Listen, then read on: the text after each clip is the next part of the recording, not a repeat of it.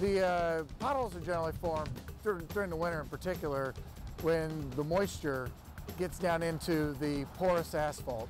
Water will get down in there, and then in the winter months, particularly in the mid-Atlantic region, we cycle through the freezing mark on a regular basis. So at night it's below freezing, during the day it's above freezing. And potholes form from a combination of that natural effect of freezing and thawing of moisture and the abuse of what we do on the roads with heavy cars, trucks, buses, and other equipment.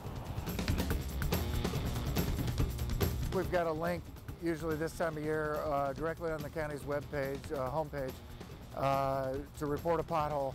And on that pothole reporting form, just put the address, location description, whatever, of where you've seen a pothole or where you think we need to go look to repair streets.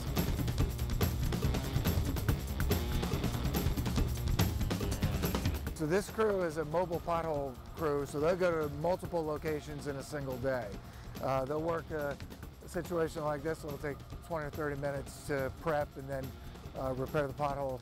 But then they'll move on to another 5 or 10 different locations where they might have a group of potholes like this, or they may have just individual single potholes in some locations. So they work throughout the county on a daily basis.